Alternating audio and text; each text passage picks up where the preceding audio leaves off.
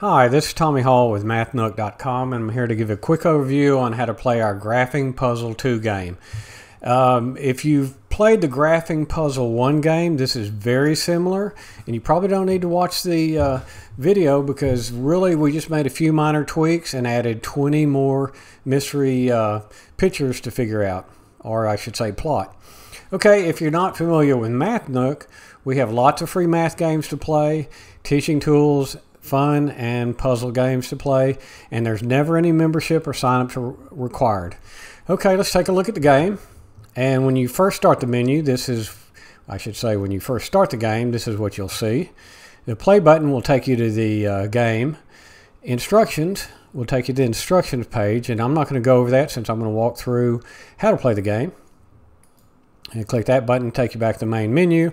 If you click the video button, it will take you to the page on MathNook that has this game, this walkthrough, if you want to see that again. And the More Games button will take you to our sister site, LOF Games, LOF standing for Lots of Fun Games. And they also have math games and fun games to play, and there's no membership or sign-up required there either. Okay, and to find this game, you would go to MathNook. You look at the coordinate grid games link, and you'll see that we have various other coordinate grid games to play, as well as the Graphing Puzzle 1 game, this game, and we've got more graphing puzzles on the way also, as well as more coordinate grid games. Okay, let's go ahead and click play. Now, when you first start, you'll have the option of choosing to play on quadrant 1 only, as you can kind of see here in the little image, or all 4 quadrants. And I'll show you what that looks like. Here's the quadrant 1, and you'll notice all the points that you need to plot are in quadrant 1. Now, in the video, I wanted to say, because of the dimensions of this game versus the dimensions of YouTube, these squares may look stretched out. Believe me, they are square, and it will that will show up when you play, that they'll be square and not stretched out like they are in this video. So one thing I'd like to say is that this plays very well on PC. You can play it on tablets. Because of the size of these squares and where you need to plot, it can become a little bit difficult on the phone, but it is doable. That said, let's go ahead and show you what quadrant 4 looks like. There you can see all 4 quadrants. That said, the relaxed mode will allow you to make as many mistakes as you want, and I'll show you how that is in a minute. Whereas the challenge mode, you can only make 3 mistakes per level. So that's why I'm saying, if you're going to play on something like a tablet or a phone with a smaller display, then you probably want to stick with the relaxed mode. And I'll show you the challenge mode real quick, and just show you it's very similar to the relaxed mode, but you can see I've made 0 mistakes out of 3. I'm going to go ahead and make 3 mistakes there, and I made 1, 2, and 3. Okay, and it says try again.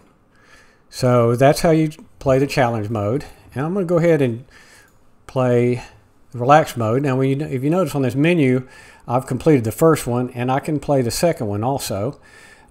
These are locked to me, and I can't play those until I complete the second one. When I complete the second one, I can play the third one, and so on.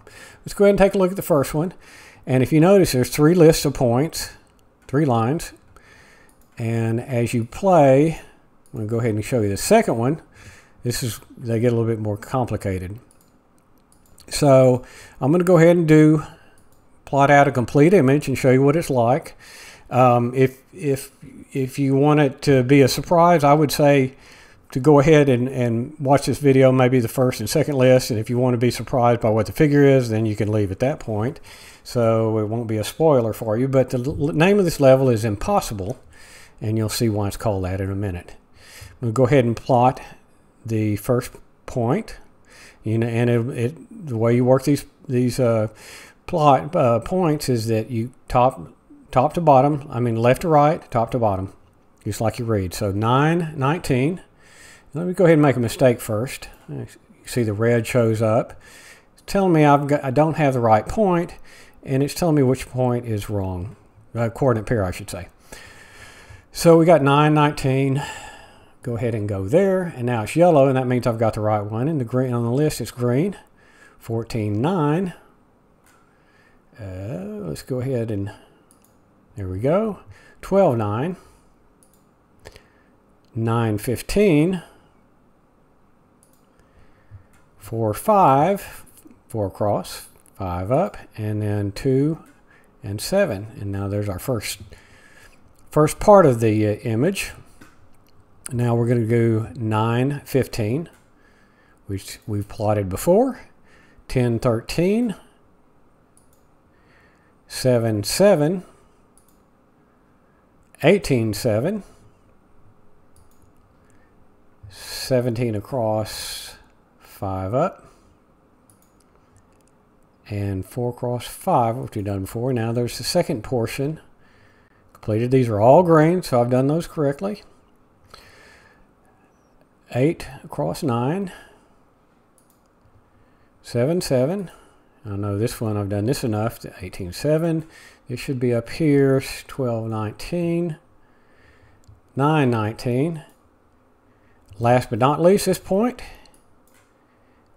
And you completed all of the you plotted all the points, and you get this box here, and you can drag it so you can see your creation. And this is one of the differences between the first graphing puzzle game and this version, other than the fact you have 20 images to plot in this game. You get to see the full image, and it looks a lot better than in the previous game, because in the previous game we left the coordinate grid up and the points on the image, so you still saw that, but this is what we think is an improvement. So anyways, that's what you do. That's what you get to see when you plot all the points. You get to see your image, and you can drag the box around, and when you're through, you can click this to go to the main menu, this button here, or you can go to the click this to go to the next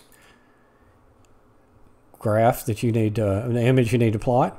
And this one is Hey Frosty, which kind of gives you a hint on what this image is going to be.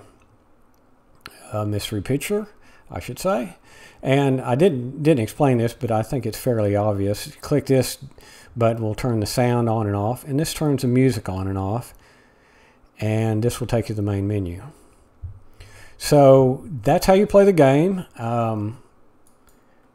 As I showed you, you've got 20 images you can plot. If you have any questions, feel free to email us at info@mathnook.com. I hope you have fun playing this game, and thanks for watching.